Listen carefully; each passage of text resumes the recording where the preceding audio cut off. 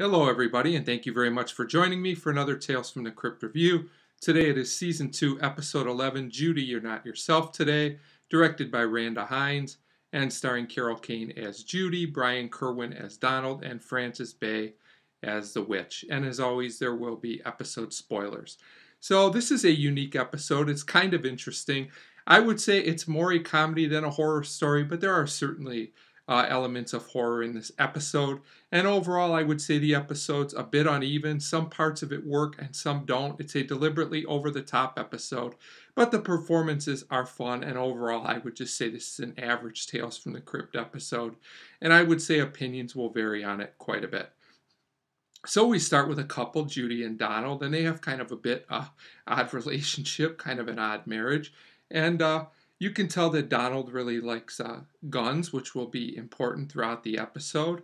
And all of a sudden, there's a knock on the door, and there's a man at the door that's against guns. This is kind of an amusing scene. At this point, Donald fake shoots Judy, who gets very upset about this. Then they argue about some other things like smoking, and all this is done in an over-the-top way, but it's done deliberately so, and for the most part, I would say it works. So Donald leaves, and Judy's alone as we go to the next scene. And there's a cosmetics lady at the door. She comes by, and Judy's very interested. They chat, but surprisingly, Judy's not really interested in the cosmetics.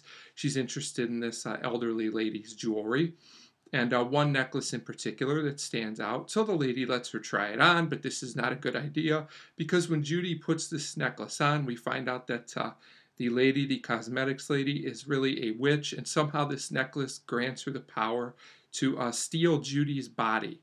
So Donald comes home, and now the older lady who was the witch says she's now Judy, his wife, and she says her body was stolen, swapped, however you want to say it, in kind of a strange scene. So Donald's not sure what to think, which I don't blame him. He locks this older lady up in the closet and goes to find his wife, who is now the witch.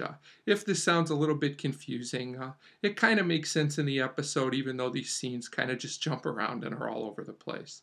So at this point, he finds his wife, who is actually the witch, and he tricks her. He tells her that this body is not well, it's not in good condition. So the witch changes things back up, and Judy has her regular younger body back.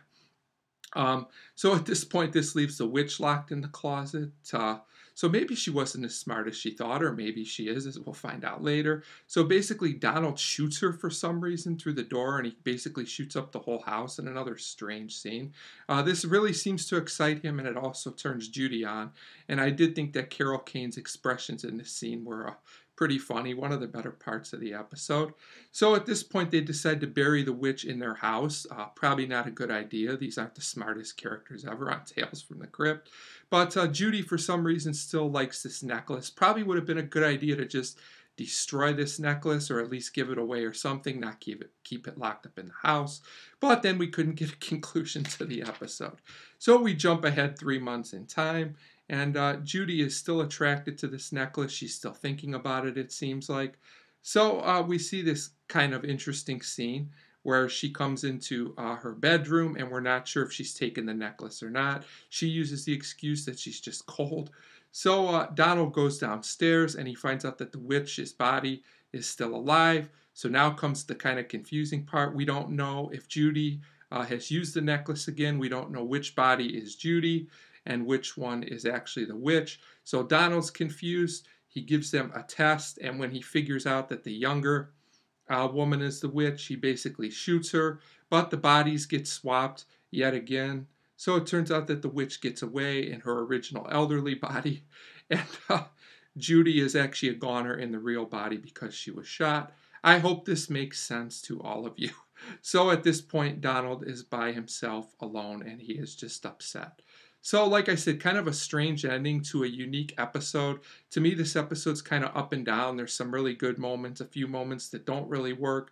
The over-the-top nature of the episode mostly works, although, like I said, I do feel it's a bit uneven. But ultimately, Judy, You're Not Yourself Today is kind of, in some ways, an episode I recommend because it's very different, and I give it a 2.5 out of 5. So I would say this is an average episode, but definitely worth a watch for fans of the show, as I have the feeling that some will like it more than others. So 2.5 out of 5 for Judy, You're Not Yourself today. And as always, thank you very much for watching.